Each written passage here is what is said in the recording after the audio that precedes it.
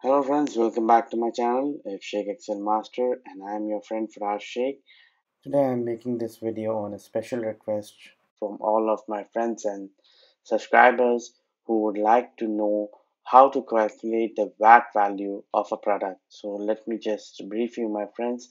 With effective from 1st of January, Saudi Arabia has implemented the VAT. Yes, they have implemented VAT.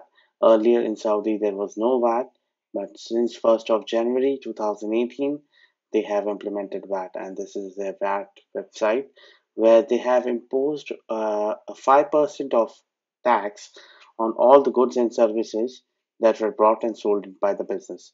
And there are very few exceptions are there, and you can go to the VAT, what is VAT website, and you can get the manual from here. Yep, it's here at the bottom where it in detail explains you on what kind of service the VAT is applicable and how to calculate the VAT. Well, the VAT in Saudi Arabia is the lowest compared to the other countries in the world. So you can just go through the document and you can come to know according to your business how to apply the VAT. But by standard, by default, it is 5% on all services and goods. The purpose of mine is making this video is, my friends, to make your life very easy with the help of the Excel, how we can round up the value or we can just let system automatically calculate the product unit price so you can get the maximum profit with that, and you can equally pay the VAT value as well. So as you can see, earlier when if I used to purchase a book, a pencil or a mobile cover, the total used to come 93 riyal. But so after the implementation of the VAT value is coming 4.65. So once we total up, we are getting a value of 97.65. So it is a really an odd number, and it's difficult to get the change for that currency until unless if you are paying it by a credit card. You will either sell your product with a lower cost or with a higher cost so that you can easily get the change. But today we have a solution for that, and I'm going to show it to you, my friends. So it's very simple, my friends.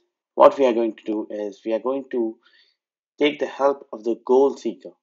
Yes, the goal seeker is an excellent function in Excel which allows you to get your goal value within fraction of seconds. Let me show it to you. We'll go to data and we'll go to what if analysis, and there we are going to select the goal seeker. A small window will pop up, and in that you need to set the cell you want to change it, and you get the target value, and then you need to set that value. Like in our case, we can either put 98 or we'll put 97.75, so you can easily get the change. Buy. Now you can just select any of your one product over here.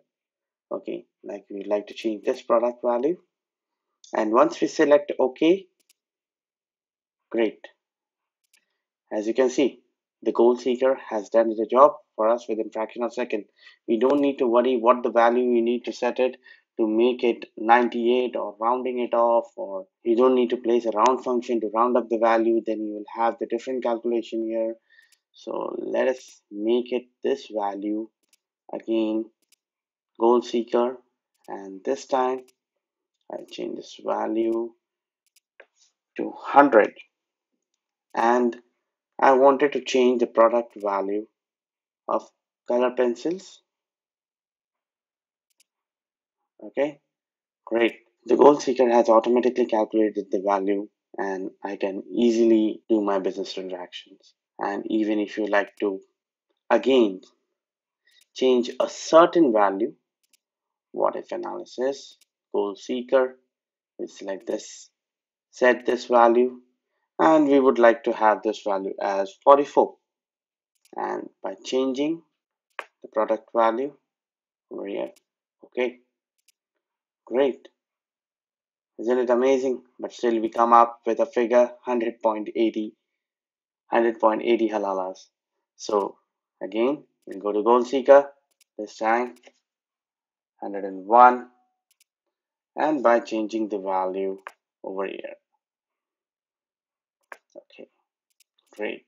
So with the help of the goal seeker, you can achieve your goal target and you can maximize the profit, and you can don't have to worry about the rounding of the value by putting a round function or dividing it.